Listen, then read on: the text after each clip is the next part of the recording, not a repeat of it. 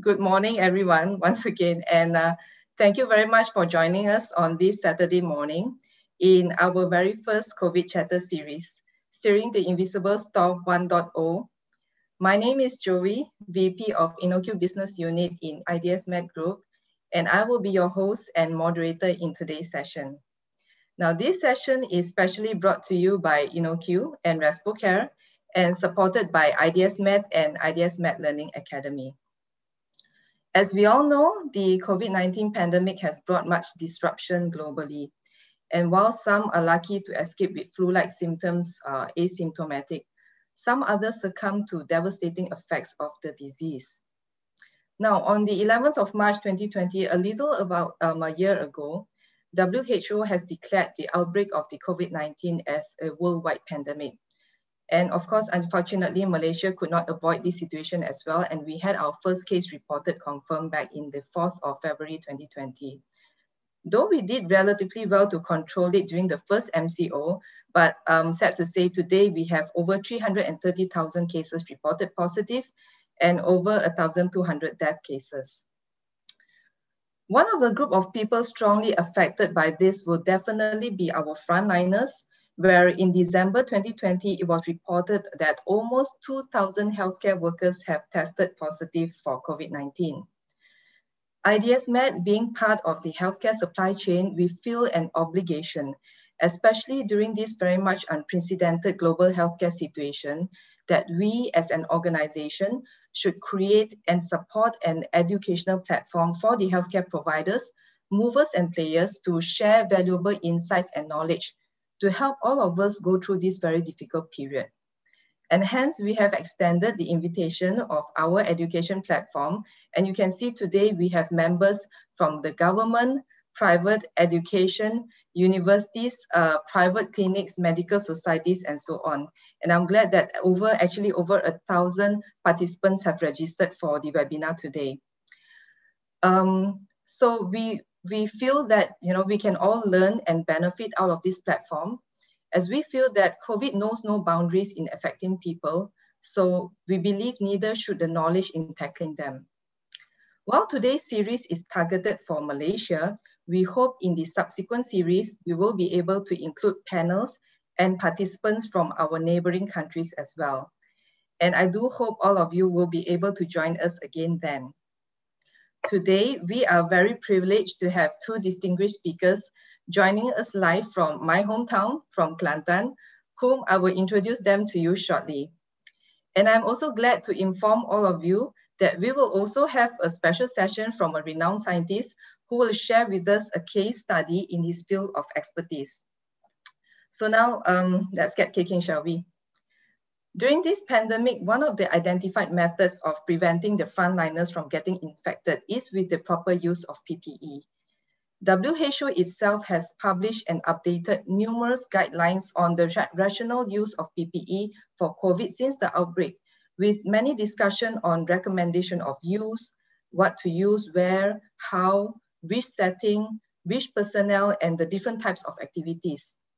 Now, this discussion has always been extended in optimizing the availability of PPE and the supply chain coordination. This now brings me to our first topic of the day, and do allow me to introduce you to our very first speaker. Associate Professor Dr. Siti Suraiya, she graduated in '95 from USM, and subsequently Associate Professor Dr. Siti Suraiya, she graduated in '95 from USM. She currently serves as the senior lecturer at the School of Medical Sciences in Microbiology, and she is also the head of Infection Control Unit at the School of Medical Sciences. Her field of specialization and also the head of Infection Control in Unit clinical microbiology, hospital field of infection, specialization and research in bacteriology. in clinical microbiology. During the COVID hospital situation, infection, Prof and has led the PPE bacteriology guidelines, during the the education COVID situation, initiative in USM, Prof and she has has led also the done the situational planning guidelines, guidelines, the education She's also initiative part in of the risk USM, management and she team, has also done the COVID-19 situational task planning force in the for the various university departments as well. She is also Now, part without of the further risk ado, management let me team, hand over the screen COVID-19 time task force to for Prof, the who will university share as with well. us her topic today. Now, without on further ado, PPE let for me hand healthcare over the personnel screen use time during the to Prof, COVID-19 who will share pandemic. with us her Over topic to you, today Prof. on PPE for healthcare personnel use during the COVID-19 pandemic. Thank you very much, Prof. Joey, for a very kind introduction. First of all, of course, I would like to thank you very much, Joey, for a very kind introduction. First of all, of course, I would like to thank.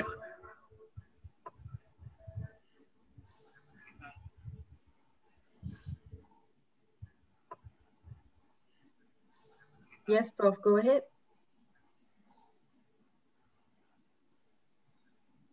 Yes, Prof, go ahead.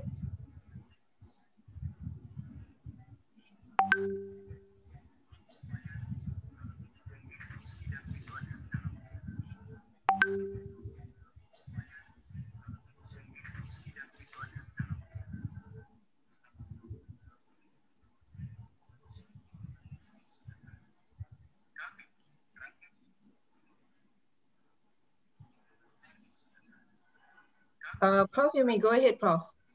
Even though I hear a lot of background, Prof, what is that ahead, background? Even though I hear a lot of background, we can hear you loud and clear, Prof. All right, okay. What is that background? Because I have a lot of background noise just now. All right, okay, sorry. Thank you very much. Sorry, I start again. Okay, thank you very much, Joey, for a very kind introduction just now. Okay, thank you very much. Sorry, I start again. Okay, thank you very much, Joey, for a very kind introduction just now. idsMED Learning and also RESPOKARE for organizing this seminar today. idsMED Learning and also for the next 30 minutes for organizing this I'll be talking about PPE. All right, for the next 30 minutes healthcare worker during I'll be talking COVID-19 pandemic. PPE. Excuse me, Joey, I have a lot of sounds like COVID-19 pandemic. You know. Excuse me, Joey, I have a lot of sounds like hear that also. You know. At the background, no, all the people hear that also? Hear you very clearly. Oh, okay. Because I have a lot of something like people is coughing. We can hear you very clearly. Yeah, and then okay, because I have a lot of something so like continue. Yeah, is coughing. Yes. Yeah, and so then for the next 30 minutes, I'll be talking about the. So I just continue, yeah. Okay. For healthcare worker during the. So for the next 30 minutes, I'll be talking about the personal protective equipment so this for healthcare worker. The outline of my presentation. First few slide, I'll be talking about the mode of transmission of COVID-19 and presentation. First few slide, I'll be talking about the mode of transmission of COVID-19 and then I'll be talking basic principle of the infection face mask. And various forms of face protectors available in the market. Little bit and then finally only will various forms of face protectors available in the market. Guidelines and then finally only we'll going to discuss about this is the guideline PPE guidelines for the healthcare worker. Having said that, this is actually of course this is the guideline that we adopt and adapt from CDC, WHO, and KKM. So this is actually a standard guideline that can be used for everybody can use this guideline. Yeah. All right. Next slide. Okay. This slide just to recap back. I think all of us are very well versed already about the COVID-19 transmission. Start from the first case of COVID-19 way back in early 2020 or before that already. WHO clearly made a statement that COVID-19 is transmitted through droplets. So when we say droplet transmission, we are actually referring into two things. Yeah, one is the size of the infectious particle. Yeah, which is more than 5 micron. We are talking about more than 5 micron size, and also the distance of the source and to the susceptible host is within 1 meter. So droplets is actually referring to that condition. Yeah. So having said that, yeah, droplets is always associated with contact transmission also, because you see when the patient cough or when the patient sneeze, the patient cannot avoid touching their body fluids. Yeah, automatically they will touch their body fluid, and subsequently they will touch the areas surrounding them, what we call highly touchable areas, including, for example, the doorknobs or the surfaces. So automatically, whether they're realizing or not, there will be contact transmission occur when they sneeze or cough. So these two, contact transmission and droplet transmissions, is very well known related to COVID-19 disease. Yeah. This knowledge is very important because you are going to utilize this knowledge when we want to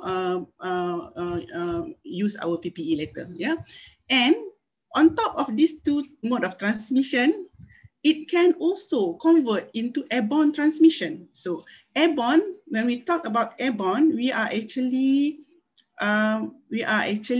talking about smaller size, less than 5 micron, and the distance from the source, the infective source, to the susceptible host. Yeah, the length of the distance can be more than 1 meter. No more 1 meter, but it can be longer than that. Yeah, so these three, droplets, contact, and airborne, are related to COVID-19 transmission. Okay, next slides. Okay, these slides basically discuss about hierarchy of control of any infectious disease. Yeah, so as you can see from these slides, yeah, first, the most important and most effective way to control the infectious disease is one, of course, the most effective one is eliminations of the source and substitution. But obviously in our case, yeah, we cannot eliminate and we cannot substitute COVID-19 with other things. Yeah, we have to accept that. Yeah, so we just live with the engineering control, administrative control, and last but least effective one, PPE. Yeah, for engineering control, it means that, for example, we have to have a specific areas, yeah, for patient management with the good ventilation, for example, or the best, of course, would be the areas or the room that with a negative pressure. That would be the best, yeah, setting for management of patient with COVID-19.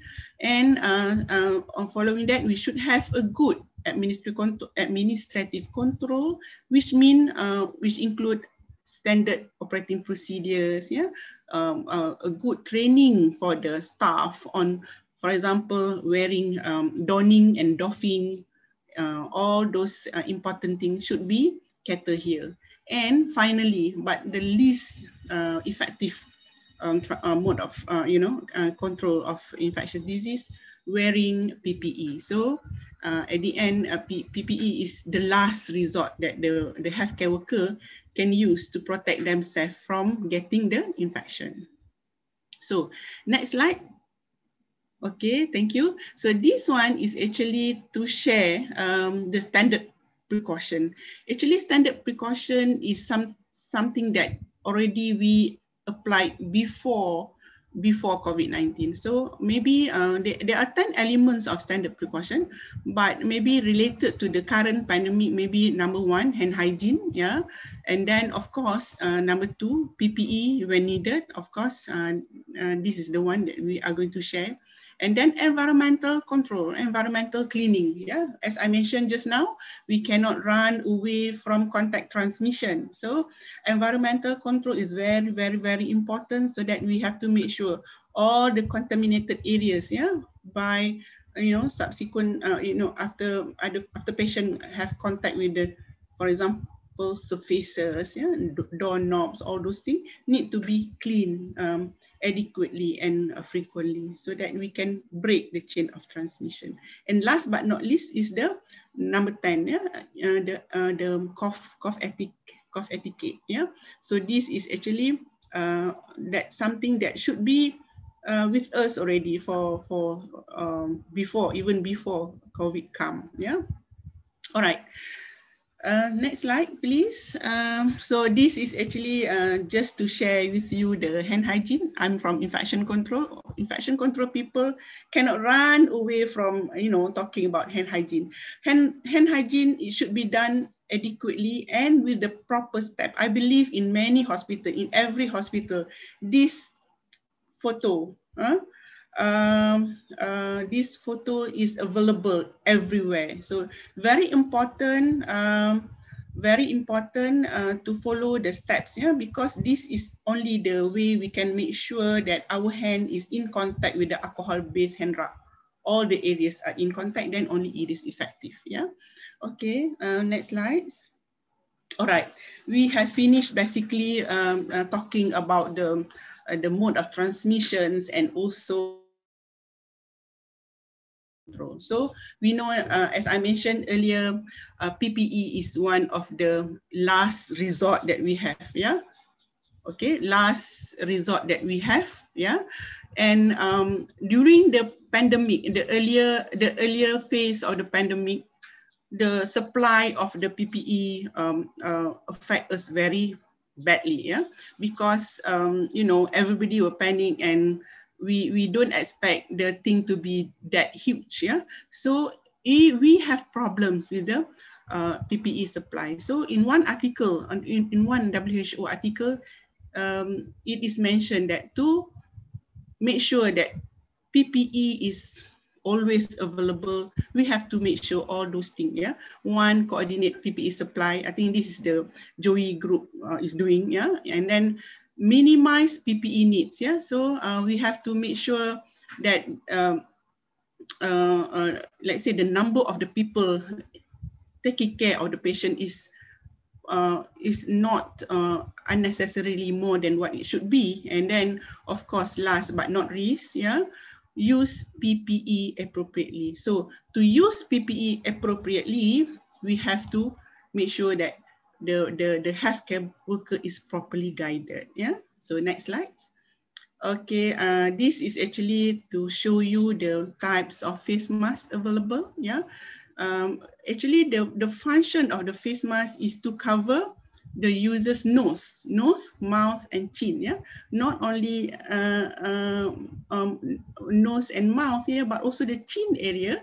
And it is actually used as a physical barriers for the fluids. Remember, fluids and particulate material in a certain efficiency. So probably in the public, for public use, WHO already endorsed the use of the basic cloth mask.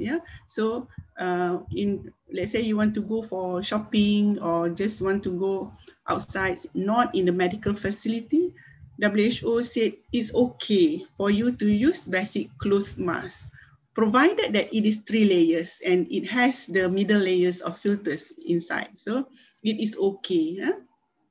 But for the medical facilities, you have to use surgical face mask, which has 3 layers. And the outer layers is actually the waterproof layers. And one thing that I have to mention here, if you notice, infection control will always ask people to use in the medical setting, in the hospital setting, to use the mask with the 2 ropes, so that you can adjust the tightness and then you can do the fit test properly.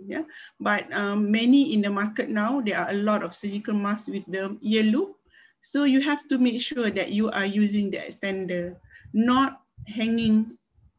Or you just hang on your ears. That will be very loose and it tends to drop every now and then. So another thing that I have to mention here is that mask, once you wear the mask, the surgical mask or N95, whatever, you should not touch the outer layer of it with your bare hand, because we consider that the outer layer of the mask is already contaminated. So make sure you wash your hand or you hand rub your hand, wear the mask, fit it properly, make it comfortable with you. And once you satisfy with that, you should not touch that area anymore. Until you finish all your business, you have to throw it immediately and wash your hand. That is the proper way of wearing mask, basically, not pulling it down and then wear it back with your bare hand. Then you are actually contaminating your hand a lot. Another thing I put here is full length face shield, though it is not a mask, but the function is also to protect the fluids, yeah, and splash. Yeah? So I put it here because in our guideline, this is one of the important PPE mentioned. Okay, next slides. Okay, this is just to show various respirators protection available. Okay, next slides.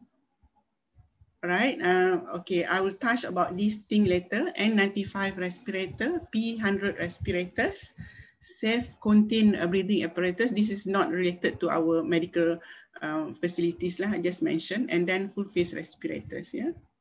Next. Okay, this is basically N95, yeah.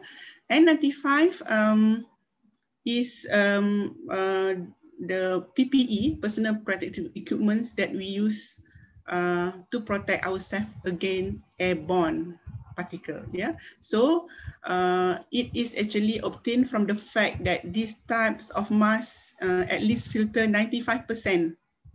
Okay, 95% of aerosols. Yeah, around 0.3. Remember we said airborne can be less than 5 microns. So N95 is very practical because the size of the filter is less than 0.3 micron. Yeah, and it has 4 layers. Yeah, of all the various layers. Yeah? At least 4 layers. Yeah? So the difference, I have to mention here, the difference between, maybe you want to ask later, the difference between the surgical N95 and ordinary N95. Yeah? Surgical N95 is higher standard a little bit because it has the layer of the water resistant. The outermost layer is water resistant. Yeah. So many times in subsequent slide, actually I'm referring to the ordinary N95 because it is widely used now. And plus that in all the guidelines available, we use N95 with face shield. So that face shield will provide extra layers. So we don't actually need surgical N95 because the function is actually as a fluid resistant. Yeah, thank you. Next slide. So this slide discuss about the difference of N95, KN95 and KF94. Yeah, so as I mentioned, N95 is where the PPE can filtrate the particulate about 95%. And the special things about N95, it is NIOSH approved. So for the past year, for the year of 2020, if you notice, we have problems with the N95 supply because the outbreak is the pandemic is in a very huge scale. So the supply of N95 is interrupted. Yeah, interrupted, and the country who produced N95 stop supplying N95 to the other countries. Yeah, so we have problem. So that is why and China produced a lot of KN95. Yeah, KN95 basically by principle it is the same in terms of the filtrations capability and all other things. Yeah. As N95. The only thing is that because their KN95 is produced in China, they are not NIOSH approved. Yeah, but many of the KN95 are actually certified by the Chinese government. And in fact, in many hospitals in Malaysia, of course, at that time, now the condition is getting better. Yeah, we can get a lot of N95 already. But last time, we don't have enough supply, even though we have a lot of money to buy, but there is no supply of N95. So we have to go to the KN95, which are actually equivalent to N95 and certified by the Chinese government standard. Yeah.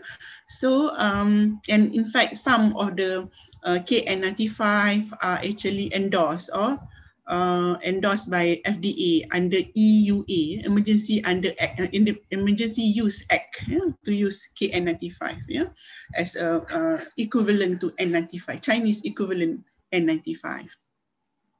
But the only problems, yeah, another problem with KN95 is that they have a lot of frauds, yeah. fraudulent KN95, especially those sold on the online, all those things. So be careful. There are a lot of KN95, looks similar, but they are not the same quality. So be careful if you buy online KN95 of the fraud things. Yeah. Another things that available also is KF94, which is a Korean sort of Korean N94, right? But this is actually not because they don't even ask any certification from FDA or what, so they don't have any FDA never grant them to be equivalent or equivalent to N95. So but you can see this thing is also available in the market. Okay. Next slides. So P100 respirators is actually this thing, yeah, where it's a type of respirators that strongly resistant to oil and particulate, where it can filter around almost 100% aerosol particles. The only, I think the difference between the two is that N95 is single use. You use it and you throw it away. Whereas this one, you P100, you use it. You can of course use it again, but you have to make sure you clean it properly. Yeah. The problem with the cleaning, yeah, outside and also the filters. Yeah. I really afraid that this can become the source of the infection to the user if the after using that to see the patient, people don't clean it, disinfect it properly. So that is another issue that we have to take care. Yeah. So easier N95 for N95 because we just use it and you just throw it away. Right. Next slides. Next slide, please. Okay, this is not related. I think I just use this one more relevant to the chemicals or for what situation, fire brigade, all those things. Yeah. Next slides. This is actually PAPR, powered air purifying respirator. Okay, I touched this because this is also available in the guideline later. So this is actually the highest level lah for the medical setting, yeah, where it actively using the battery, the power system to remove the air, yeah, remove the air from the area that we have here, so that it is more comfortable, of course. Because the air circulation is good, but then also the issues with the cleaning of the devices after use. This is another problem. We have to make sure that all the devices is cleaned properly, and the filters, though the filter can be used more than once, we have to really make sure it is disinfect properly. If not, then it can create another problem. Yeah. Next slides. So we finished with all the PPE masks and the respirators available. Hopefully, you are okay with that explanation. So recommended PPE guidelines will be based on the ward setting, yeah, and risk assessment of the exposure, and of course the type of transmission. Okay, we discussed already type of transmission, right? So ward setting and risk assessment of the exposure is very important for us to decide what PPE to use in the hospital setting. Next slides. So this is actually the setting of the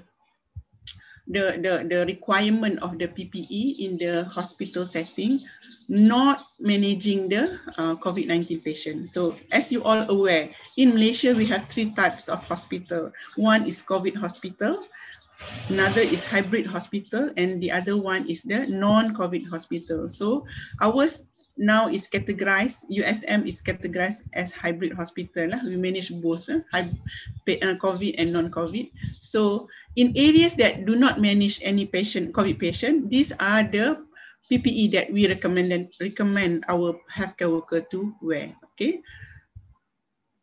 Surgical mask and before that, surgical mask and face shield. Yeah.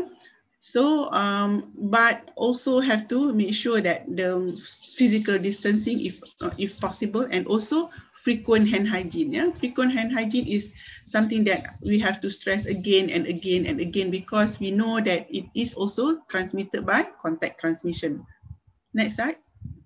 So, another condition is where the activity is performing oral or nasopharyngeal swab for suspected or probable confirmed COVID-19 patients. So these are the PPE that we recommend our healthcare worker to use. One, N95, yeah, because the activity, when we want to do the swab, we consider that as somehow, to some degree, there will be a form of airborne generating procedure. So isolation gown, glove, face shield, head cover, and boot. So this is the standard PPE that we ask people to use during the sample collection for COVID-19 test. Next slide. So this, next. Okay, this is actually in the ward setting, COVID ward, where the patient are not intubated and able to wear surgical mask. So patient confirmed COVID positive, okay, but patient is okay, and patient can wear surgical mask. So these are the type of PPE that we ask people to use. One, surgical mask, only surgical mask, yeah, because even though they are COVID-19 positive, but they are able to wear the surgical mask, yeah, right? Isolation gown, glove, and face shield. Okay, even the boot or boot cover, they don't have to use, because if the patient are stable, but if they are anticipating a lot for a lot of let's say spillage, vomiting, or whatever, then they have to wear the boots, yeah, or boot cover also. Next slide. Next slide actually showing the PPE for the patient who are not intubated but are not able to wear surgical mask. Yeah, so maybe patient are not comfortable, feeling difficult, or not cooperative. So, or if the patient cannot wear the surgical mask, then we ask the healthcare worker to wear N95, isolation gown, glove, face shield, and head cover. Yeah. If you can see here, the healthcare worker also wear apron, but apron is actually if we see a lot of patient, so in between patient we wear apron, and we just remove the apron and the outer layer of the glove to see another patient, yeah, to avoid cross infection. So if you want to see only one patient, then you don't have to wear the apron outside. Okay, the next slide will be on the patients, COVID-19 patient who are ventilated. Yeah, so if ventilated, then again same, right? They have to wear N95, isolation gown, glove, face shield, and head cover. All right. Next slide. Next slide is for the aerosol generating procedure. So for aerosol generating procedure, we have three options. Yeah. Option number one, the best option. Of course, we go for the. So first of all, we have to know, or I think all of you know already, what are aerosol generating procedure, yeah, bronchoscopy, nebulizations, yeah, extubation, intubation activity, all those are actually aerosol generating procedures. So for option number one, the best option, we will go for the PAPR, yeah, and coverall suit, yeah, and glove, face shield, and boot, yeah. So face shield depends on type of PAPR lah. Many PAPR type, they have already come together with the whole head gear, head cover, then you don't have to wear the face shield or goggles. So these are the best option lah. Second option, next slide, will be also the coverall, yeah, But with the N95, no need PAPR if you don't have that. N95, glove, face shield, and boot. Yeah.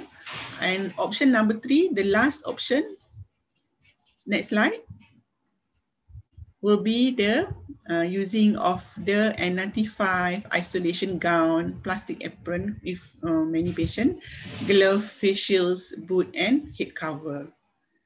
I think that's all the important PPE for the various type of the COVID patient based on risk assessment. Yeah, and next slides. Issues on the PPE overuse and misuse. Yeah, because COVID-19 comes together with fear, worries, and stigma, and this is very obvious everywhere. Yeah, in the ward, if one patient suddenly turned out to be positive, everybody start to panic. Just now or yesterday, when the result is not clear and not ready yet, everybody still okay, relax. But then when the result positive, then we start to have all those fears, worries, and a lot of stigma comes together. So for that obvious reason, it is very important, yeah, to ensure PPE is used appropriately and not wastefully, because if you worries a lot and you wear a lot of unnecessary PPE, then you will utilize a lot and you will consume a lot of PPE, and that will be a waste of people's money actually. Yeah, using a different or higher level of PPE than what is required is a form of misuse and may affect the supplies inadequate in futures. Yeah? And next slides. And in summary, PPE does reduce rates of disease transmission and protect healthcare worker. And it is essential that healthcare worker understand the purpose of PPE and its role as part of a system to reduce disease transmission from patient to staff and other patient, and also sometimes probably from now, because the COVID is already in the community, maybe from staff to the patients. Yeah, and it is equally important that the staff use it appropriately to preserve what may be limited to ensure that it is sufficient supply for necessary use throughout the epidemic and the epidemic surge. With that, I thank you. Thank you very much.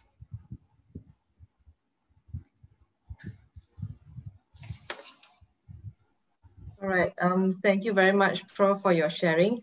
I'm sure many will have further questions for you later on. And hence, I would like to remind everyone and encourage everyone to scan the QR code that you see on the screen for any of your questions, and we will try to answer them at the end of the session today. Now, when you scan the QR code, do provide us your email, as well as in the event we are not able to answer your question on time, we will try to respond the answers back to you by email later on. And now, before we move to the next session, we will take a short 3 minutes break. And in case some of you may need some water or bio break, do come back right after that, and we will see you shortly. Thank you very much.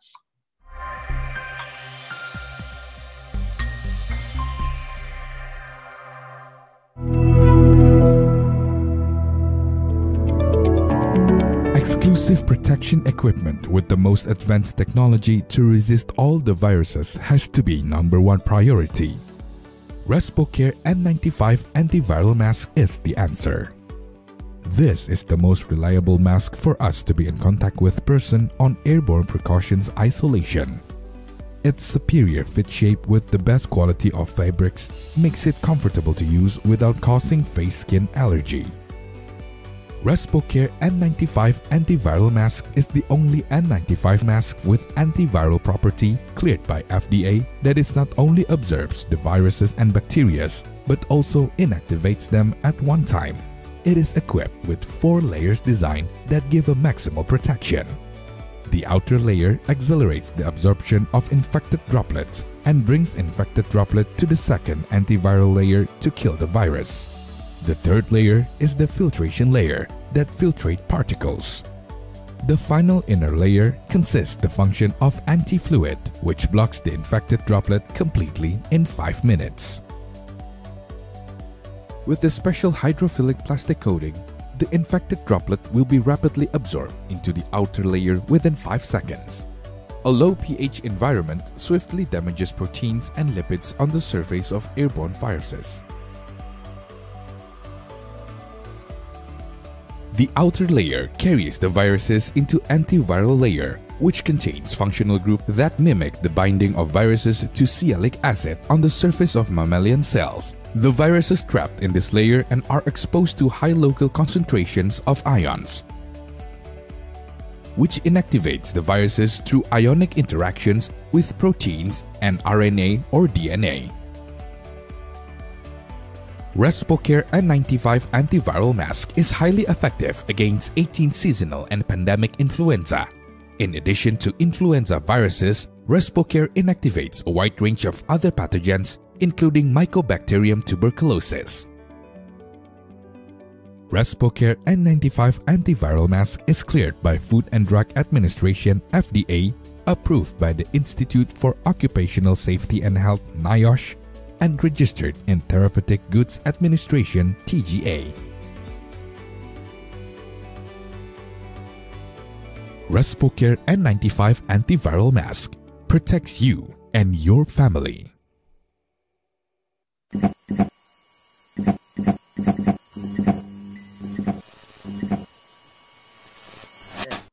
Now, next will be our awaited session for the day. And allow me to immediately introduce you to our next speaker. Dr. Arifin Marzuki bin Mokthar is a registered anesthesiologist, graduated from UKM in 2002, and he is currently lecturing at medicine at the School of Medical Sciences, USM. His clinical specialty is in cardiothoracic anesthesia and critical care, with a lot of interest in pain management, in ECMO, and also in mechanical circulatory support. Apart from clinical expertise, Dr. Arifin is a certified IT architect in business architecture, COBIT 5 and TOGAF 9.1 certified as well. He also served as the ICT coordinator for USM, where he coordinates the ICT initiative for the campus in terms of patient and student centricity, staff competency building, and also developing resilient knowledge management system. Previously, Dr. Arifin was a consultant anesthesiologist in IJN, so I hope there are a lot of IJN fans that has joined us today. And he was also involved in the enterprise architecture, JCI, MSQH, ISO, and HACCP accreditation when he was the director of health informatics in IJN. Now, his interests are in the use of technology as the enabling tool to deliver high quality and safe care to patients. But today, his session will be a special one. And one that probably balances us up with the emphasis of technology and processes in the healthcare, but with a softer element of us being human and how our perspective changes when ourselves become a patient and on the receiving end of the system. And in Dr. Arifin's case, how his perspective changed as a caregiver when he became a COVID-19 patient himself. And I especially want to thank Dr. Arifin for agreeing to share his personal journey with us today. Over to you now, Dr. Arifin. Okay. Thank you, Joey. Can you hear me? Yes, we can. Excellent. Right. Okay. Thank you, Joey, for the very kind introduction, and thank you everybody for coming or spending time with us during this Saturday morning. Before I start, I wish to thank idsMED, RESPOKARE, and InnoQ for the invitation, and thank you everybody again. And I hope you enjoyed the session so far. Next slide, please. This is actually my topic, and I was given the task to share my journey in the COVID-19 storm. And in my case, it was a cytokine storm in the intensive care. And I hope to cover these topics that you see in front of you on the slide. First of all, I just wish to share a story. One of my colleagues actually asked me, was the disease real? And because he saw these pictures of people, playing around, mild symptomatic, because I don't think anybody would share their pictures in ICU. And it was real. And I can tell you that I went through it. And here, what I wanted to do is share how it changed my perspective, being a patient rather than seeing the patient, or as what my other colleague told me, being on the other end of the needle, which is actually the sharp end. So before I move on, I wish to thank the ICU, infectious disease, nursing, and also the healthcare providers in HRPZ 2 for taking care of me during my stay in the hospital. And I would also like to thank USM and also Hospital USM that supported my family during the trying times. Next slide, please. This is a picture of me before COVID-19. These are the times when before the MCO was put on. You can now see that we were closer to each other. I've been a doctor for more than 25 years, never been admitted, unfortunately, and I've been a specialist for more than 19 years. I specializes like what Joey mentioned just now, and mainly I'm a clinician, and I was involved with the advanced life support for the patient. And I was also with Prof. Suraiya when we did the initial risk management planning and the implementation of our COVID-19 response.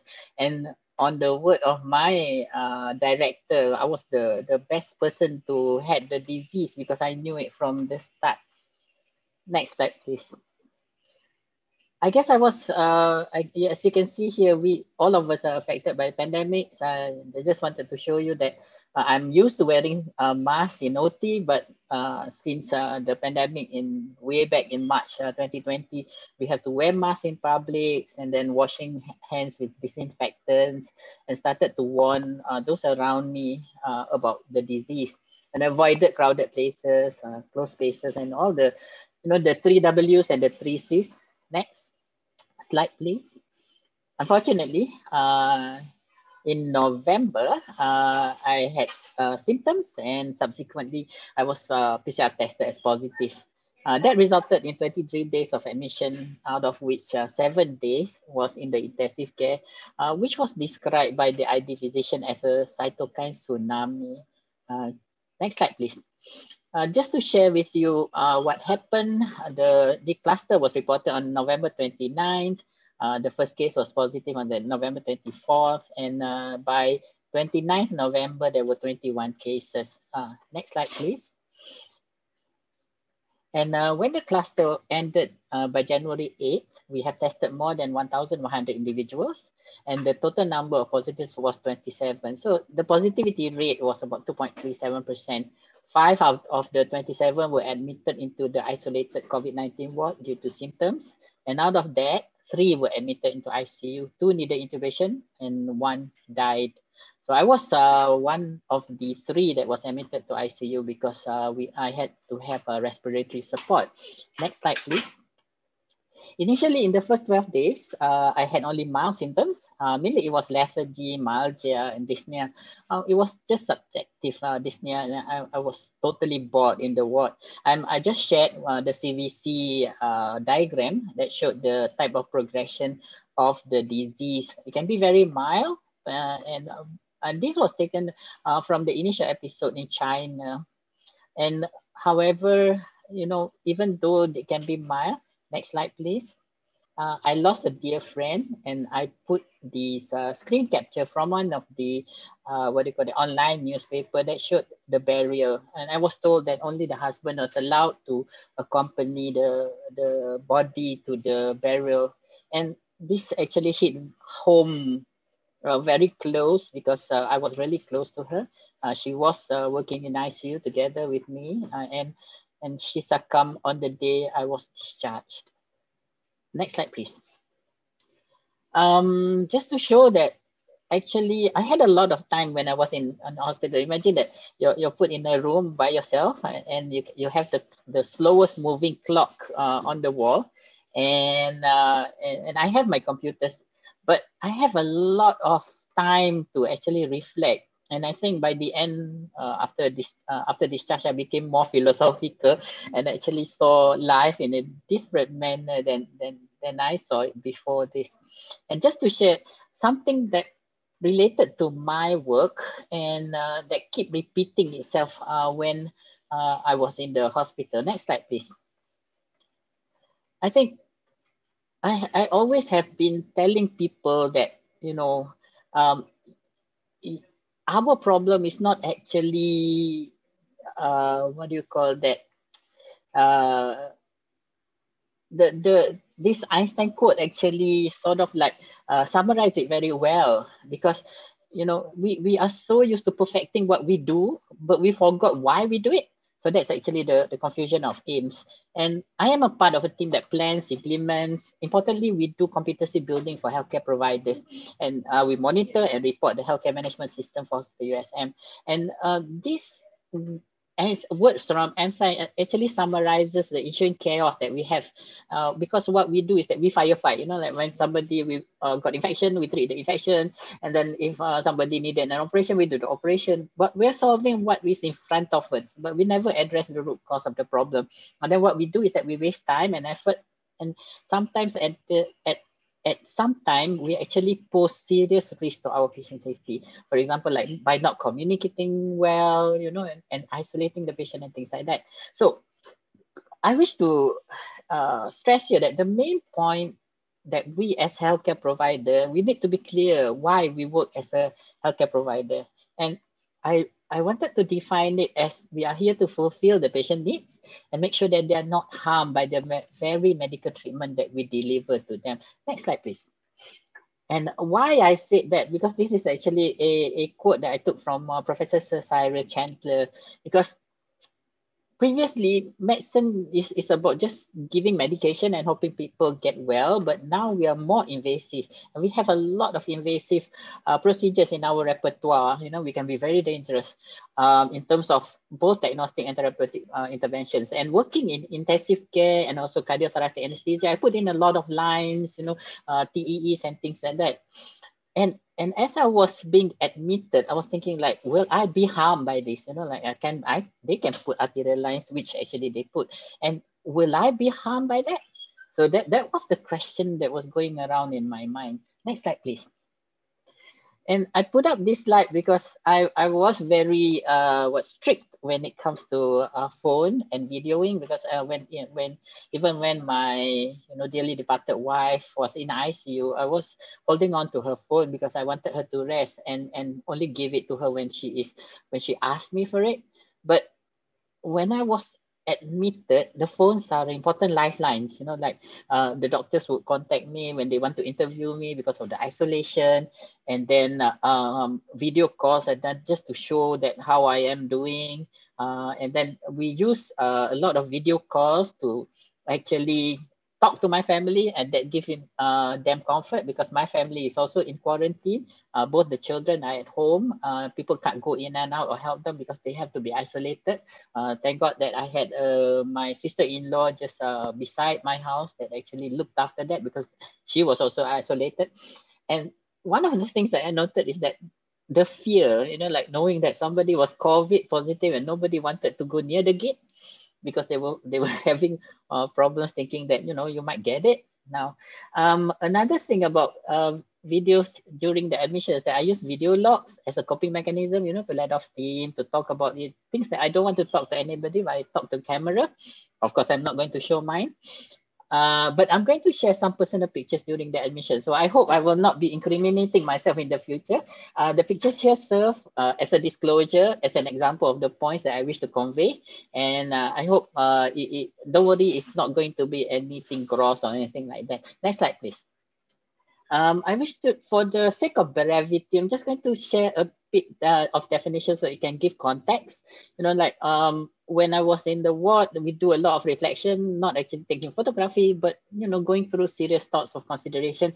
And in the Malay or Arabic, it's known as muhasabah. You know, it's like there is a deeper meaning to it, in which I have to weigh between the good and the bad as all this, what you call life events come flashing, and I have to look at the good and the bad and then take lessons of it and try to improve myself. And that was a very good coping mechanism for me when I was in the ward. Next slide, please. And you cannot see a man's perspective until you walk in his shoes. And by the way, I do have comfortable shoes when I'm working because I stand a lot and I walk a lot during the day. But to empathize with the patient, now I know that one can only do that if you have experience in the same environment and exposed to the same race as the patient. And the worst thing is that the outcomes will affect you. As a patient, my outcome affects me because I can die and the doctor will not die. But being a doctor, if the patient dies, we continue to live. It's different from being a pilot. If a plane crash, the pilot dies also. So what I wanted to say here is that before I was admitted, when you talk about empathy and things like that, but you don't really feel it because it's like I've never been sick before, I've never been admitted before. Therefore, I can only see it from afar. Even as a carer, you don't really experience it. Next slide, please. And the definition or the medical parlance of a patient is that somebody who is registered to receive medical treatment. But my perception actually changed because when I was a patient, I believe that, being a patient is actually, you have to accept or tolerate delays, problems and suffering without being annoyed or anxious, because if you are annoyed or anxious, it makes it worse.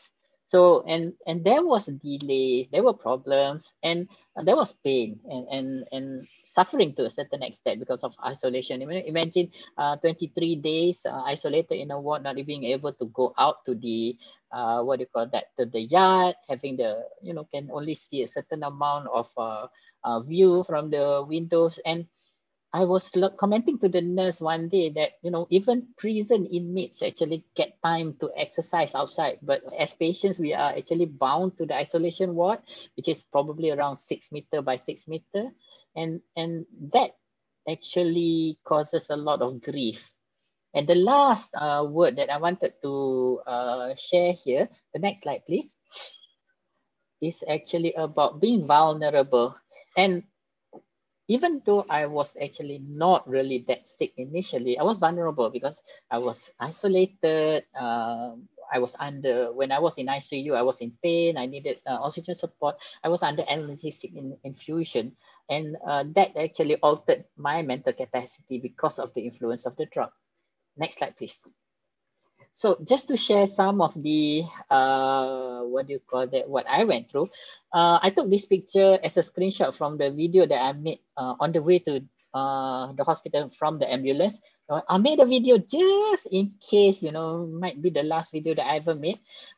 In my mind, seeing all the viral videos that people put up on social media when somebody was, being taken for COVID isolation, seeing that ambulance siren blaring, lights flashing, and everybody was sharing it on social media. And I can imagine my neighbors actually doing that. But in my case, they were very discreet. I was taken to the hospital at 11 p.m. They actually kept in good communication. They contacted me. They told me about the results. They say they plan to take me to the hospital within a certain hour, and then the ambulance is going to come from where. And then when they come to the main road or to the lorong near my house, they told me to be ready. And they come in, and the ambulance was actually darkened, and they only and everybody was in full PPEs, but they kept it toned down. So I was really impressed by that. And I said the usual goodbyes because I don't know whether I'm coming back home or not, seeing at the risk of getting complications from COVID-19 is a lot. But I can't really touch my children because I was already isolated at that time and they are waiting for their swab. So, and there was no drama, just like, went into the ambulance, and then after that, they only turned the lights on the main road. And I was really happy. And the good thing here is that because they communicated, and so there was no drama, essentially, and that was good. Next slide, please. And this is actually the two pictures that I wanted to share in terms of, this is 20 days of admission, this is my view. I can count how many ambulance went in and out from the emergency department because the ward is situated in front of the emergency department. Initially thought that this is the left-hand picture was my escape route, but I came to note that the door was bolted shut, so I couldn't run away. The next view on the right is actually the second bed inside the isolation room. So they have the 2-stage isolation room with an empty room, and they put a less severe patient in this bed. However, when I was there, this bed was not used, except at one night, one of the patients was actually transferred from ICU, but he was again transferred back to ICU the next morning. And one thing that hit me was the isolation. And as the patient was going back, me being the anesthetist, when they were resuscitating the patient, can I help? And the nurse actually turned to me and said, doctor, you have to remember, you're a patient now. So just don't care about the other patients. You are a patient, so you stay in your room. So, and sort of like I went back in my room and said, yeah, I'm not working here and I'm also sick. And seeing that patient being transferred back to ICU was like, that could be me. And little that I know that I was going to have the same problem then. And one of the good things that I learned was that to have a en-suite toilet was really good because I was tired. I can't really move too far away. And because if I were to go far, I would get very dyspneic. Next slide, please. Hospital foods are very bad. If you notice that the left side is actually not hospital food, that was what I wanted to eat. So I ordered from the food delivery. Unfortunately, I couldn't eat it because of one of the symptoms that you'll have a loss of taste and smell, and it could have been just stale bread because I can't really feel anything of it. So usually I have two modes of eating, one to fill up and the other one is to sort of like feel the taste of the food or but just to show, the right side is actually my sustenance in the hospital, and this is the best food that they actually serve because I can sort of like taste it as it goes down, and it was soft. I had a problem with swallowing, so that most of the time I actually ask for this, and this is a treat because this is like the best food apart from crackers. Crackers are lifesavers, and and that was so funny because I always thought that hospital food are bad, but the boo-boo on the side, that is actually the one that really helped me. Next slide, please.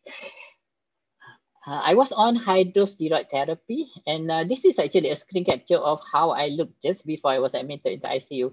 I mean, I was put on dexamethasone and methylprednisolone, and a little known side effect of dexamethasone is hiccups. It was reported, and I had a very bad bout of it.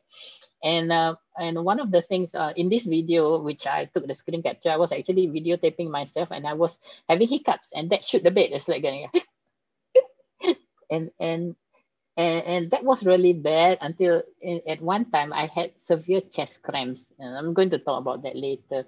The other thing that happened was that my sugar level was haywire, so I had to be started on subcutaneous insulin. And you must understand, one of the treatment for COVID is actually anticoagulation. So I was on a full dose of Clexane, which is a blood thinner. And what happened was that I had to take 2 injections, like one is for Clexane, the other is insulin. And that actually helped to control my blood sugar. Next slide, please.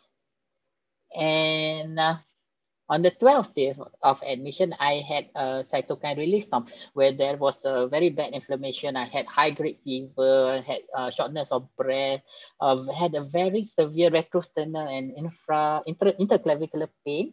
I was put on intravenous analgesic. I needed oxygen because my saturation was going. And then I had these bouts of cramps where I can't breathe and was gasping because, if you have felt cramps in your leg, imagine your whole chest was cramped. You can't really inhale or exhale. Oh, that was very terrifying. And I think that was the time that I look at, I could have died, like maybe this is like death. And the nurses were looking at me, doctor, are you okay? Doctor, are you okay? And I was like, you don't need to intubate me. You don't need to intubate me. As though that meant anything, because that if they decided to intubate, they would just knock me out with the medication. And but Alhamdulillah, I was put in again in isolation and ICU. And after a day, they probably think I was going crazy or something like that. They transferred me to a shared room where we have four other patients. Next slide, please. And in this patient, in that room, there were four patients. Fortunately, there is a window, and I think this is something that I had experienced myself, because before this we were thinking like when we design ICU, you have to have window to ensure that you have the diurnal rhythm, blah blah blah, so that you don't get delirium. And I was using these two windows as my reference on day and night, because ICU the lights was always on, and that avoided ICU delirium. The funny part about being in ICU is that all three other patients had hallucination. They were and they were telling me, "Doctor, nampak tak hantu tu? Doctor, there's a ghost underneath my bed." And I was like, "What hantu? Where? I don't see anything." So my point is that because I was looking through the window and orientating myself to day and night, and knowing that I this is night, this is day, that avoided delirium. And the way I look at it now, or the way that I do when I'm practicing now, is that I tell my patient now, this is daylight, it's now daytime, this is nighttime, things like that, to help them in orientating themselves. Next slide, please. I was on high flow nasal cannula. Good thing they didn't intubate me. I think the intensivist was telling me that if you cooperative, you're prone, and the nasal cannula works, you're not going to intubate you. So I was like, yeah, okay. So I followed to the letter. I think I was trying to be cooperative. I hope I wasn't a tyrant when I was a patient, because doctors make the worst patient. So this is how the high flow nasal cannula looked like. One thing that happened to me, at 3 a.m. the reservoir ran dry, so that was very painful. It was searing. It was like having fire in your nose, and the nurses were very diligent. And when they saw that, they immediately changed the reservoir and fill it up, and that lasted for a few minutes only, and that was lucky. So now I can tell everybody that you must keep the reservoir full, otherwise the patient will go into a very bad state, because it was very painful. Next slide, please. And I gave Joey a piece of my mind when I came out to ICU, because I was telling her, your alarms drove me bonkers, because the ICU, we have these beeps and alarms that you're supposed to alert us about abnormal parameters. So I usually tune it out when I was working, and people have a term for it. They call it alarm fatigue. But from the bed, it started as an annoyance, but by the end of the third day, it was like making me crazy. So it was really good. So, and then because there were 4 patients, so the monitors sort of like gang up and become a symphony. Like first one would start, and then after another, and that drove me bonkers. So I included in this picture that little red thing underneath there. That's actually my noise cancelling headphone, which was a godsend. I don't know. I don't think I could have survived psychologically in ICU if I don't have that headphone, because that was the one that I used to tune out the alarms. So the good thing about this is that the staff was very good. They were alert. I actually told the intensivist, and he actually asked the staff to actually change the alarm settings. So then we couldn't actually, they stopped the alarm in the patient's room, but crank up the alarm in the staff room, because the staff is actually not in the room, because it's an isolated room. Next slide, please. A little bit about lines. Arterial lines are very painful. So now every time I put an arterial line, it's under ultrasound guidance with lots of local analgesics, because it is very painful. But taking care of the lung, I used to blame patients, like your lung line is bang because you were moving too much. And to keep the lines patent is a chore. So I realized that. And the sighting of the lines are very important. So now when I do my practice, I sight the lines more proximally, not at the creases, because if the patient really have to hold it and things like that. And the lines serve like a, like a restraint, because I can't really move without the line, especially when I'm prone, because at that time the lines actually don't allow you to move. the good thing about being a Muslim is that we can actually take tayammum, so that helps with ablution. Next slide, please. This is actually my view. I can only see the wall and the oxygen, and this is my lifeline: electricity and oxygen. Electricity to charge the phone, for the machines, the monitors and things like that. And the oxygen is actually the one that kept me breathing or the saturation up. And I was unique because I was prone, so I can only see this. Otherwise, it would be a less appealing visual of the ceiling with its sprinklers and the air outlets. So yeah, just to share, because we don't see this when we are looking at the patient, because we always, in my case, when I see the patient, I would be like standing up and looking down at the patient. I never actually look up and see what they are seeing. Well, I can tell you after like 7 days, I really love to go to the seaside. In fact, after I was discharged, immediately I went to the seaside just to, take away the craving. Next slide, please. So one of the things that happened to me, I was on prone. So the venti mask causes a big problem because it was like a, similar to an elephant trunk. So when I was having a lot of fatigue when I was wearing it the right way. So what we had to do is actually change it so that the trunk actually goes up like that. So I was feeling like I was an elephant with the trunk going up high in the air, something like that. And the main reason for that is to avoid, I had sore neck and a lot of things, because they have to use a venti mask to wean down from the high flow nasal cannula. And what do you call that? So now I look at it from the point of perspective that if you can really modify and, ask the patient whether they have problems or not, rather than, like, please, you have to tolerate it, because, tolerating a venti mask for 24 hours or 48 hours, you get a lot of sore neck. Next slide, please. This is a picture of the slowest clock ever invented by man. And they put the clock right in front of the bed. So I was very happy to be in the isolation ward after I was transferred out from ICU. It's 1 o'clock in the morning. I was very happy to go to the toilet, because you can't go to the toilet in ICU. They don't have toilet in ICU. They have to do everything. The bleeding was very painful, very embarrassing.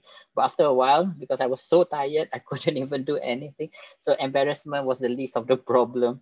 Anyway, so I think the shower was great after that. And next slide, please, just to end the presentation, just to show the aftermath of what I had. I was on full dose Clexane, decannulated the aortic line, and had a big hematoma, which is actually the center picture that took about, I think, a month to go out off. And then I had thrombophlebitis. My shoulders was, I felt like Arnold Schwarzenegger, but it was painful because of a hematoma. But these are the things that, we don't read. As an anesthetist, I don't see it because I was in ICU. And when the patient is decannulated in the ward, I don't go to see it. So I said, yeah, patient has got a lot of problems. So just to summarize, the next slide, please. What I've done just now is actually explored all these facts by showing you examples of what I went through.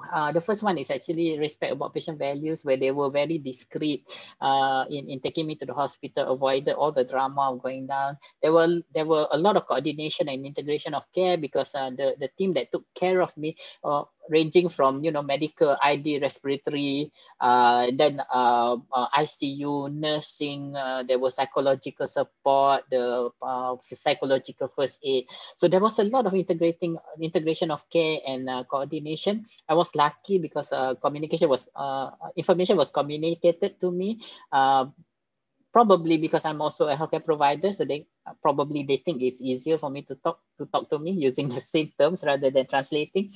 Education is very important, because even though I am an intensivist, but I have no experience managing a COVID patient, and the ID physician was, educating me about steroid use, what they have learned, physiological basis for certain escalation of treatment and things like that. Physical comfort is very important in the sense that the good thing about ICU bed is that they are designed like a cocoon. So I've never slept in one. And what I felt when I was prone on it was like it envelops you, so you can't really move. So that was a good feeling, like a warm, what do you call that, bed to go through. But I don't want to repeat the experience. Emotional support is very important, because you need to, really fear and allay anxiety. There was a lot of it. COVID affects the psychology more than the physical content, because mainly I wasn't even sure that what I was going through until I went out of ICU, because I was just concentrating on, you know, one day at a time and things like that. And involvement of family and friends are very important, especially for COVID, because, you know, like in contact tracing and then communication and things like that. And just to end this, the next slide, please. The ID physician actually sent this to me. And that sort of like, you know, puts it into perspective that even though I may not be a good doctor, but I'm sure that I have impacted somebody's life. And for that, I was spared a few things when I was in ICU. And that sort of like brings the perspective, you know, you get closer to religion when you know that you are about to die or going to die, and you know that your mortality is actually at stake here. So I think this is a very good quote that she actually sent to me. And the next slide, please. Now, I always tell my staff that we have to continue to improve ourselves, and we have to continue to learn as we practice. And practice is more important than just theory. And then reliving or going through the experience actually change how I see myself, not just as a physician treating, but as a partner to the patient, rather than being, you know, the all-knowing physician that tells people what to do. No, it's more towards a collaboration now. And this can actually be by design and shouldn't be left by chance. And I guess the important aspect in which what we are doing here is actually competency building activity for healthcare providers, and also the change management. We need to, you know, facilitate people to change in this trying time. Next slide. And this is actually my last slide. And as you can see, change is upon us.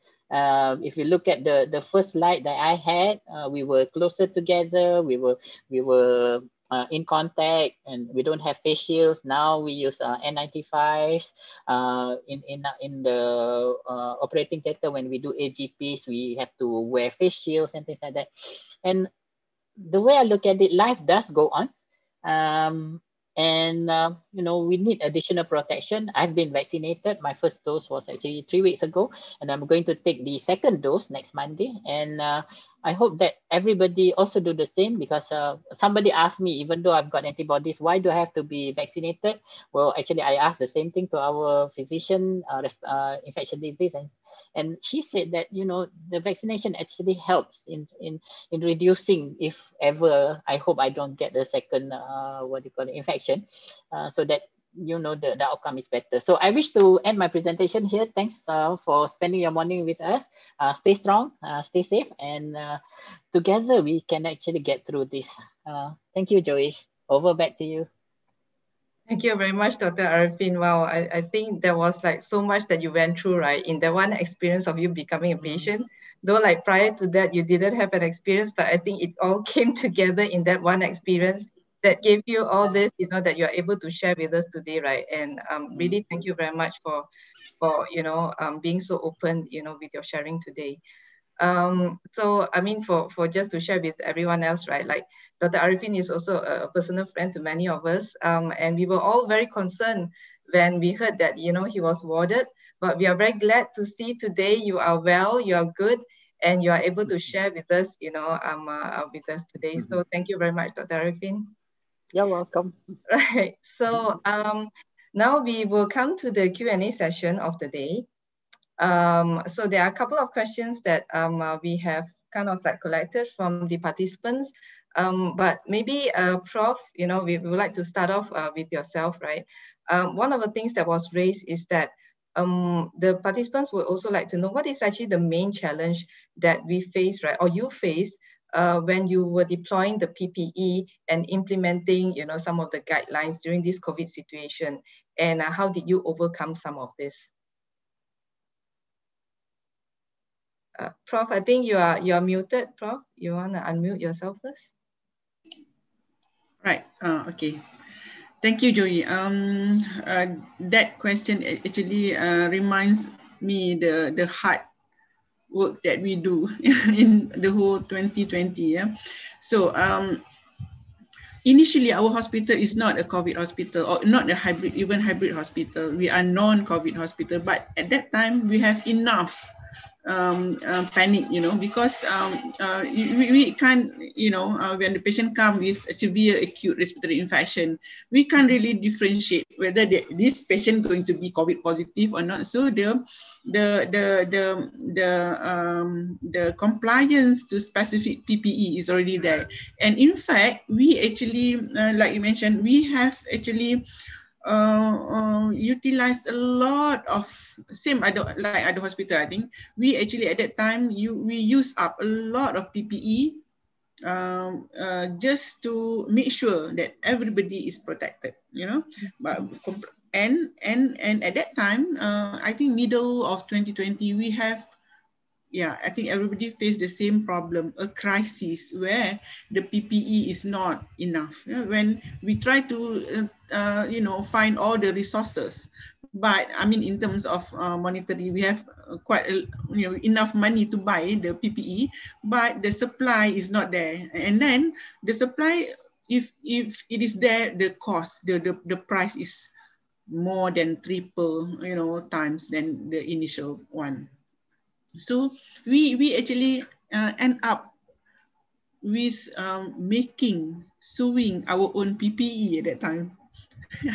And happened that during the first lockdown, we have quite a lot of staff who can work from home. They voluntarily come and become the tailor for the hospital. That kind of thing happened. Together, I think Arifin was also there that time. We create the guideline and we do the roadshow to each and every department who directly involved with the patient management, to actually educate people to comply what PPE you should wear and not supposed to wear, and also because PPE is related to adequate knowledge on donning and doffing also. So many at times people also afraid that they will, and of course they can contaminate themselves while removing the PPE. So that kind of things we have to go and again do the roadshow to every department and come.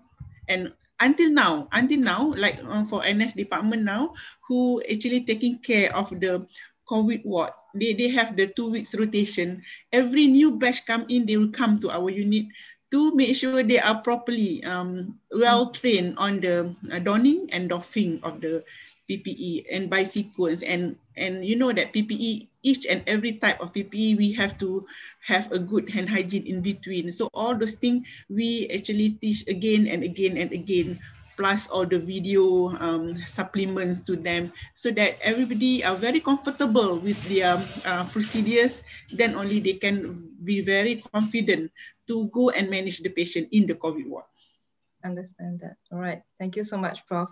Now, the next question, Dr. Arifin, to you is that after what you have gone through, will you be able to share some of the processes that you think you would recommend to change, or if you were to design a hospital, the workflow or the design of the room, what will you change or what would you recommend? Just a brief one on that, Dr. Arifin.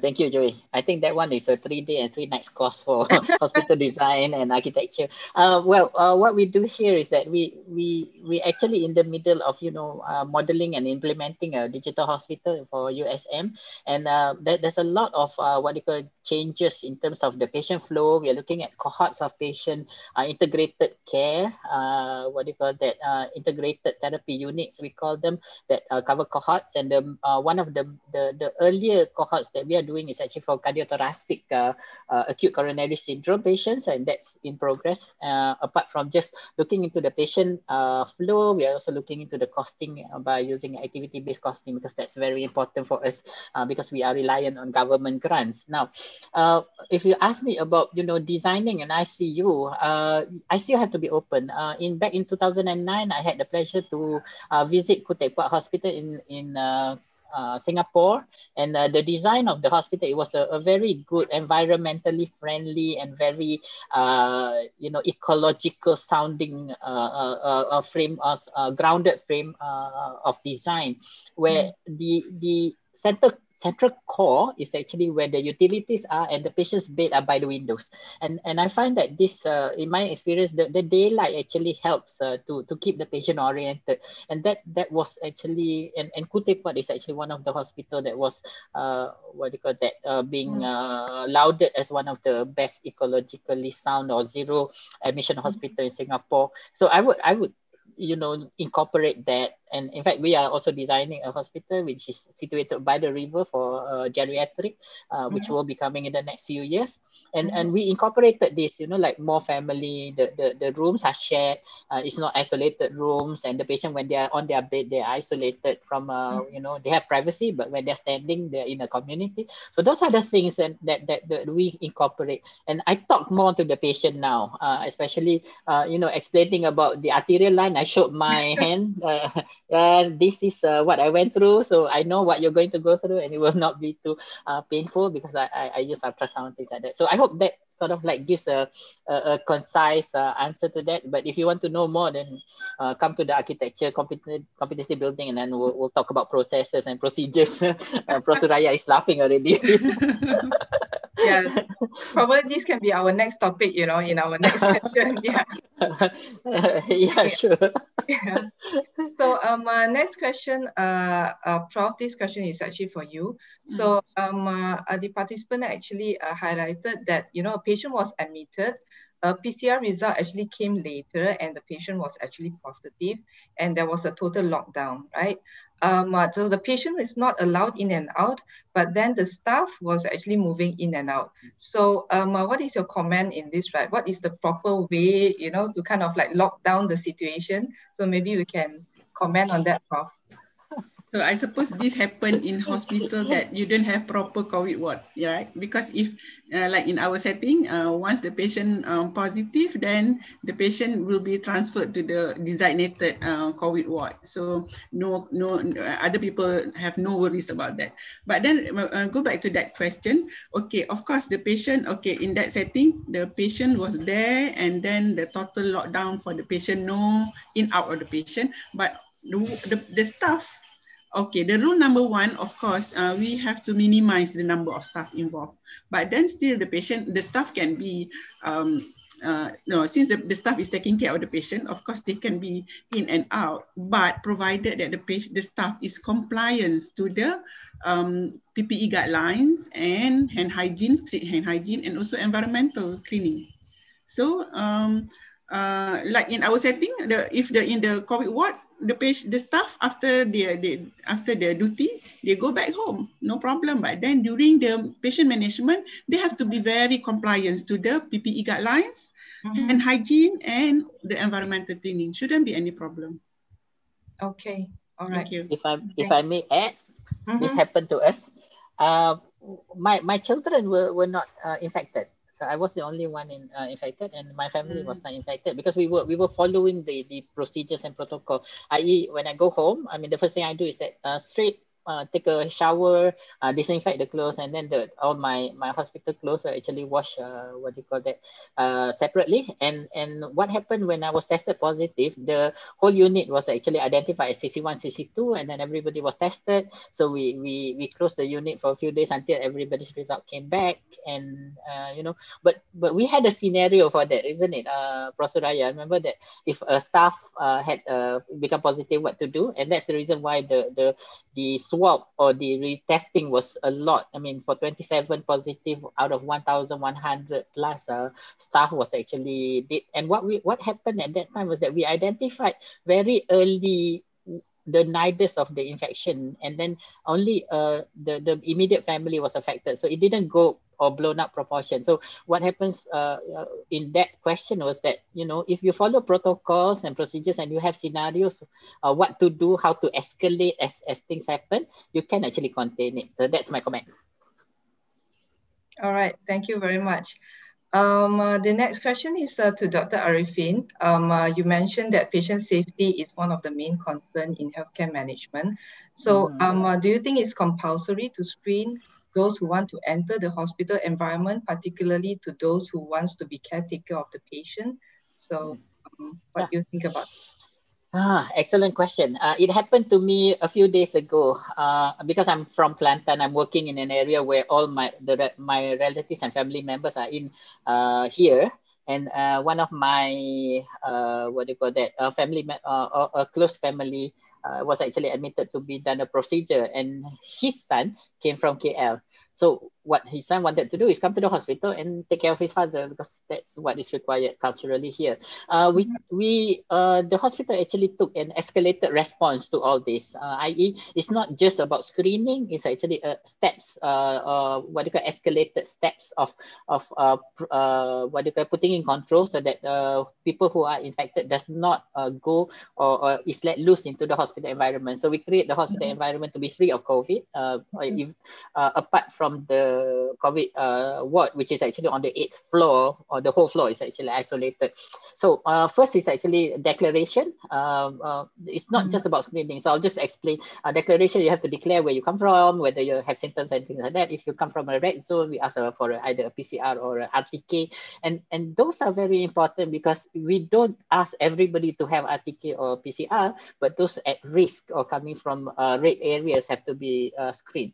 And symptomatic is very important. Temperature is done in and out, or we identified all our access routes, so that we put a thermal scanning camera in the most or the busiest sites, like parking and things like that. But in every front entry there is a temperature check, so it's actually a series of escalated steps to prevent COVID positive individuals from coming into the hospital. Because once the individual is free to roam in the hospital, it can cause a lot of infection. That's what happened in other hospitals, as you probably would have known. Now, caretakers are very important, because these are the people that goes in and out of the ward. So we tell them that, you have to be in isolation, try not to expose it, because if then you're not going to expose yourself. So a lot of education, competency building, putting up controls in a series of manners, and then putting up escalations, so that when we it's about detection and avoidance, rather than screening just on its own right. That's all, Joey. Thank you, Dr. Arifin. Okay, next question to Prof. Right, the participant would like to know whether it's possible, if they are using a KN95 product that has only passed, the test for the penetration, right, of the N95, so it's not like certified surgical N95, can they actually use it together with a surgical mask, like in combination, to manage the patient with a SARI or patient under investigation? So what do you think? KN95, as I mentioned, many of them that pass through the proper company will have a proper certification by Chinese government, which is stated to be equivalent to N95, NIOSH certified. So the problem is that now people scared whether it is enough protection or not. But I have to say that if it is a KN95 that properly passed by the Chinese government, it is actually safe to just go with the KN95. But the problem is that probably you have to look at because some of the design you have to really do the fit. You have to wear it properly, and also the ear loop one. Ear loop one is a little bit tricky, because you really need to have the extension. But if people are afraid of the extra protection for the splash, then that is why in all the guideline it comes KN95 or N95 come with the face shields. That will be enough. So. But I know there are a lot of, actually, if you read the publication, there are a lot people discussing about this. But now I think the earlier part, people is actually try to save N95. That's why they use surgical mask, so that N95 can be used multiple times. Yeah, so Okay. that's why they put another extra layer. And another problem is that they feel that it is not tight enough. Some they feel their KN95 is loose. That's why they try to hook with the surgical mask at the outer layer. But talking whether it is needed or not, whether it is necessary or not, it is not actually. If you wear it properly and make sure you fit the KN95. Of course, not the fraud one, not the fake one, the one certified by their Chinese government. Yeah. Put it properly and then tie it enough, you know, you already comfortable with that. It shouldn't be any problem. So it needs to be a tight fit, yeah. Okay, thanks, Prof. Now, another question to you as well, Prof, is if, let's say, the patient is COVID with antibody positive, but the PCR is actually negative.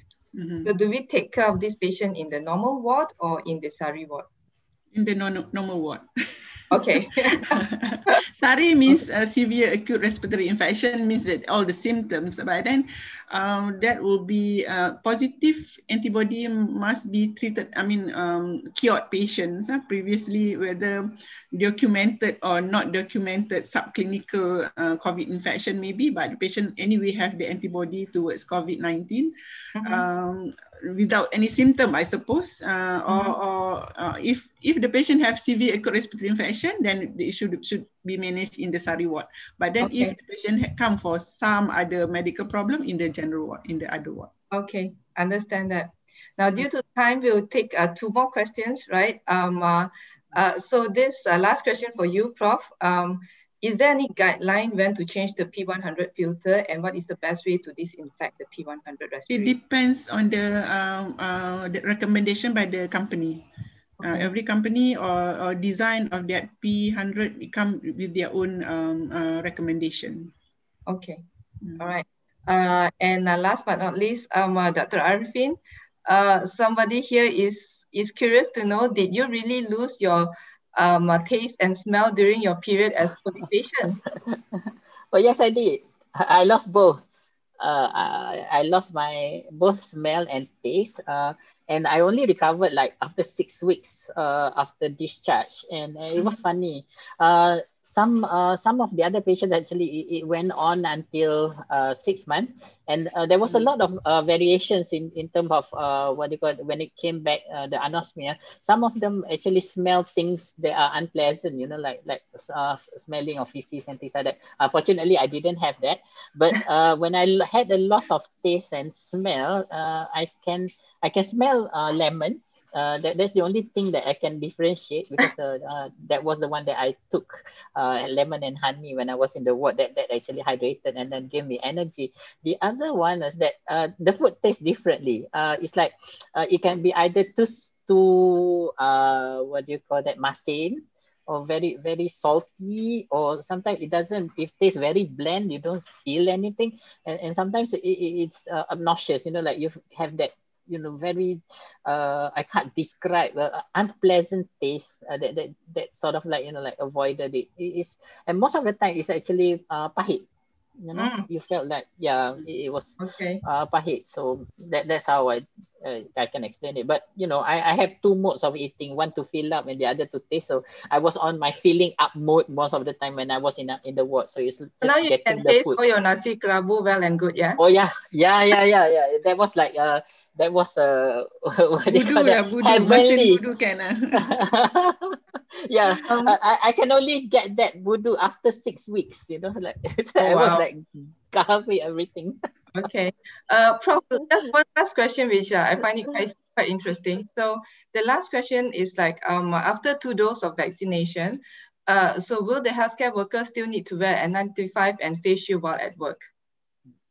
Yeah, still, yeah, that I think understandable, because we don't know how the virus work actually, because this is new to us, and I think the best still we have to protect everybody, protect us and protect everybody by the proper. Okay, right. Thank you, Prof. Now, so we have now come to the end of our session. Dr. Arifin and Prof, thank you so much.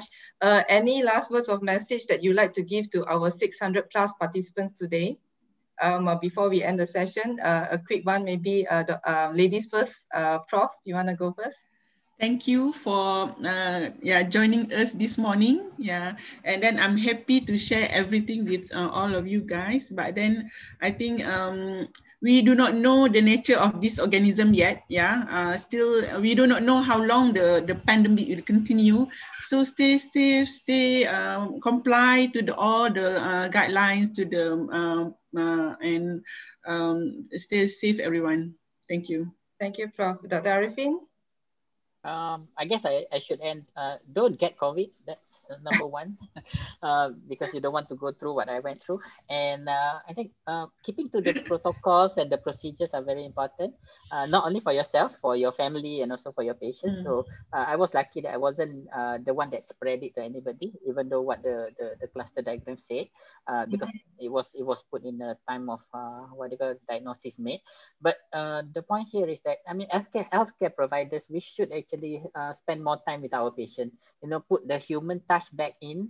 And I think that is the most important message that I want to tell you now, because we talk a lot about technology, but we always forgot that with technology, we can actually make it more human. So that's my last point. Thank you, Joy. Thank you very much. I can't agree more. So we hope everyone today walk away from the session a little bit more enlightened, a little bit more encouraged, and also a little bit more empowered by the knowledge that we gained today. And before we end the session, I am glad to inform all participants that InnoQ, together with RESPOKARE, in appreciation, right, of your participation and in support of our frontliners, we will be giving away a box of N95 antiviral masks to 30 selected hospitals who have registered with us today. So thank you very much for all of your participation and all your sacrifices. Now, our staff will be in touch with you to ensure that you receive the item. Now, to all the participants, e-certificates will be sent to all of you. Again, on behalf of the organizing team, we thank the speakers for your time and effort in joining us and preparation for all this, Prof. and Dr. Arifin. I know that you guys are really busy, but you have taken, the time out to do this together with us.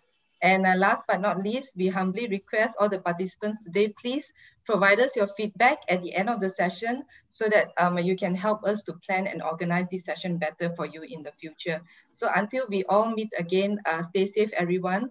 And I hope you have a good weekend ahead. Thank you all. Bye-bye. Bye-bye. Thank you. Thank you.